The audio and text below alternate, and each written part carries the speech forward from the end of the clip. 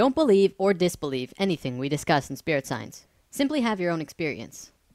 In Lesson 6, I showed you an intro to sacred geometry, the flower of life. We looked at the Genesis pattern and how it forms the fruit of life, the pattern that all physical matter in existence comes out of. We jumped out of the sacred geometric pool for a few lessons, and today we're going to dive right back in. I've mentioned quite a few times that within the flower of life are found the music and harmonics of everything in existence. Let's find out how that works, shall we?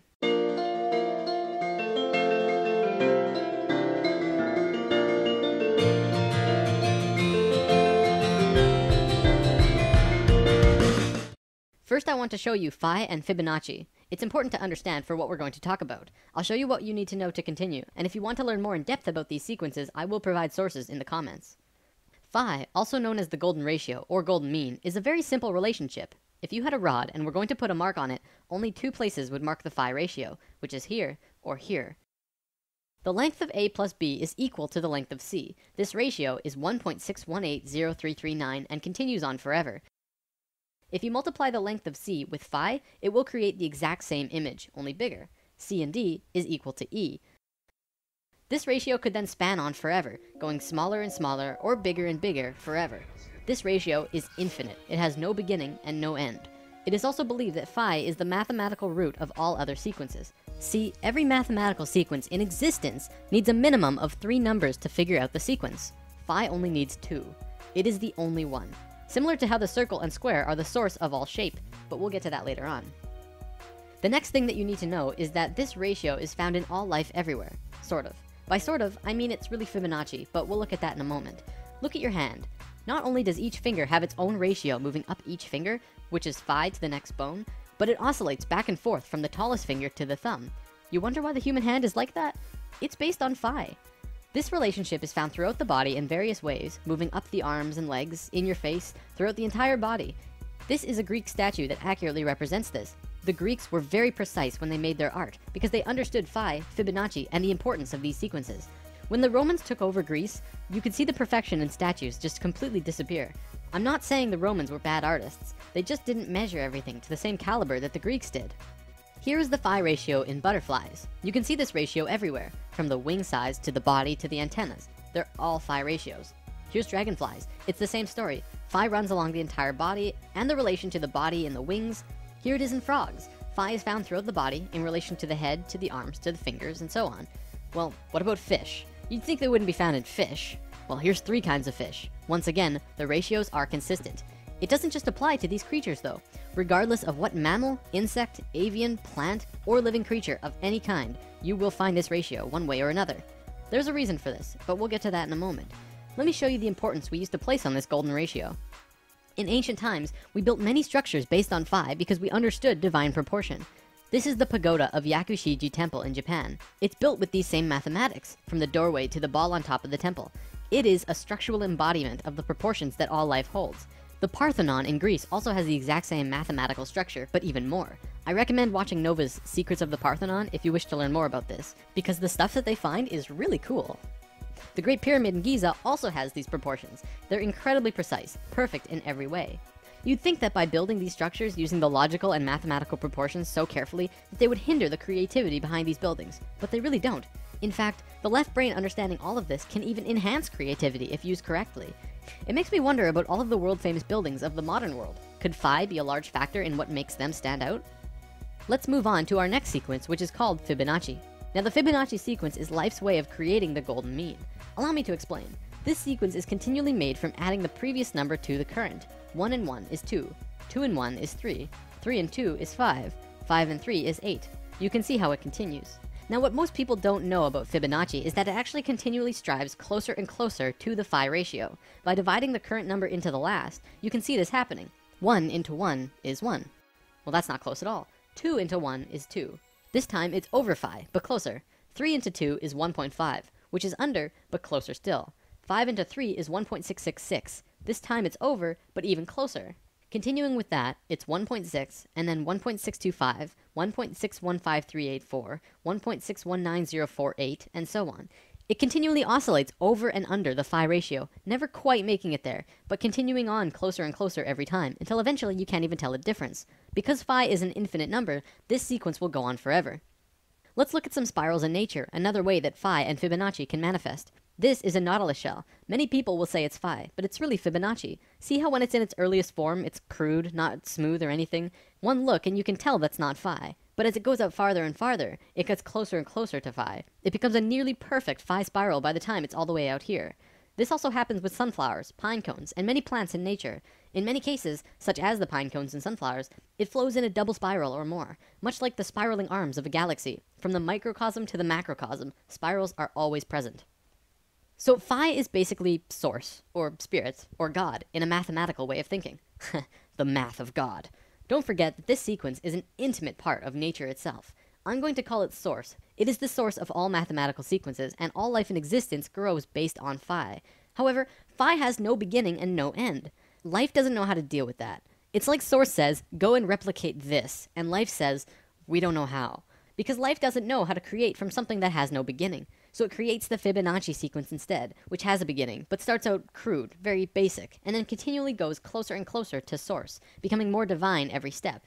It does take steps too, which actually has quite a bit to do with evolution. Let's move on for now though. The only other sequence you need to know for this is binary sequences. This is a sequence like 2, 4, 8, 16, 32. We're just doubling the last number instead of adding it to the previous one. We're all very familiar with this. Binary sequences are found in life as well. For example, mitotic cell divisions are binary. We go from being a single cell being to having over 100 trillion cells in only 46 divisions.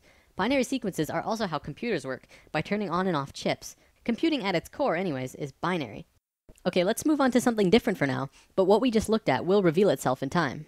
This is how a polar graph usually looks, with 36 radial lines in 10-degree increments representing the 360 degrees. Then, concentric circles are drawn, each with the same distance away as the last, creating 8 equal demarcations as the one before, counting the inside circle as 1. Think about what this represents too. It's a two-dimensional drawing of a three-dimensional sphere, one of the sacred forms, by projecting it onto a flat surface. This is also called a shadow form, and casting shadows is a sacred way to obtain information. Also, a polar graph has both straight, male lines, and circular, female lines, both male and female energies interacting at once. If you plot a golden mean spiral at 0 degrees on the polar graph, it will loop all the way around before hitting 0 again, exactly at the 8th circle. You'll find that this golden mean line crosses 5 specific places as it goes out. These places are where the female circular lines meet the male lines. It crosses at 120 degrees, 190 degrees, 240 degrees, 280 degrees, and then it jumps to 360, or back at 0, depending on how you look at it. What's interesting about this is that it creates both a binary and Fibonacci sequence. Looking at the radial increments from the center, it crosses at 1, 2, 3, 5, and 8. Well, that's Fibonacci, but it also crosses at 2, 4, and 8. Well, that's a binary sequence. We're going to look at the binary sequence in particular though, because what you find is very cool. If you draw lines from the outermost circles on the lines where the binary sequence was formed, you get this image. It is an equilateral triangle. If you continue the spiral outward, it would continue to hit these exact same places and continue to form larger equilateral triangles. Let's divert yet again to look at something very interesting. There was a man named Keith Critchlow who discovered something very important to understanding the geometry of music. First, he drew a straight line through an equilateral triangle, and then he measured from the middle of the center line and drew a straight line up to the top edge and back down to the bottom corner. Then he did the same, but passed through the center line of the top and back down again. He did this yet again on the other side. You can keep doing this on either side as well. By drawing this funny little form, he discovered something of great importance. He writes, continuing in this way, each successive proportion will be the harmonic mean between the previous proportion and the total length, and all of these proportions will be musically significant. 1/2 being the octave, 2/3 being the fifth, 4/5 being the major third, 8/9 being the major tone or step, and 16/17 being the half tone or step. In other words, he discovered the geometries of music, or at least one aspect of them. Then he tried measuring it in a different way, starting at a different point of the center line. At 3/4, he found the measurements were 1/7, 1/4, 2/5, 4/7, 8/11, and 16/19. All of these numbers are musically significant. This is very interesting. It means that the harmonics of music are somehow related to the proportions of the central line moving through a tetrahedron. Back to the polar graph, you can see that this drawing has a much greater value all of a sudden. Not only that, but it becomes even easier to make your measurements thanks to the polar graph itself. You can just draw a straight line through the drawing on the graph, and it will give you the center line.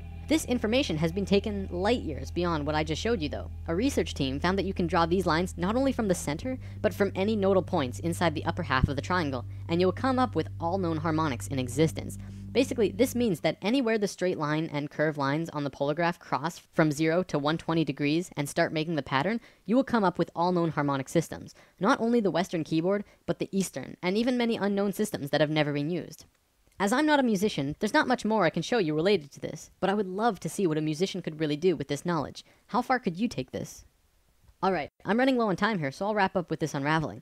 Remember when we talked about spirals in nature? They often travel in twos. Usually this is male and female. So on this polar graph, if you're going to copy nature, you don't just plot one spiral, you have to plot two. When you do that, it gives you this image, which is a star tetrahedron inside of a sphere. We mentioned this in lesson 7, and this image is more commonly known as the Star of David.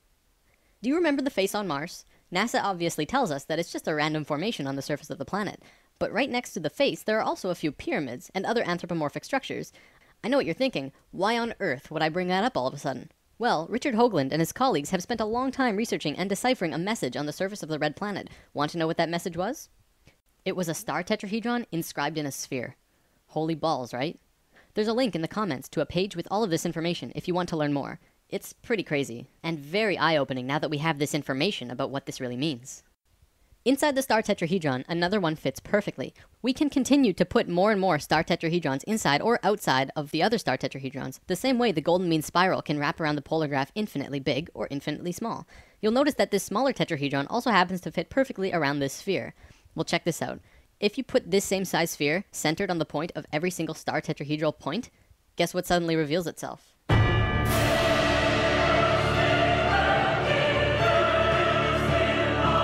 Fruit of life. It's back. According to the Egyptians, as well as the Ascended Masters, this is one of the holiest, most sacred forms in existence. Of course, we already learned one of its informational systems in lesson 6, and what you just saw was the second, only in reverse order. What this means is that all of the information of music, harmonics, sound, and spirals come out of this image. Not only that, but light and the dimensional levels work in the same way as harmonics, which we've already discussed in lesson 2, 7, and 9. Meaning that the geometric information about light and dimensions are also related to this star tetrahedron pattern. So just briefly looking at this image that we looked at in lesson 7, this is the fourth unraveling of the flower of life. It is an infinite spectrum of never-ending fruits of life within more fruits of life. This is the unraveling of dimensions, so it makes a little more sense now, but I won't have time to show you anything more today. So what you just saw was the second unraveling from the third rotational pattern of Genesis, the geometry at the heart of creation.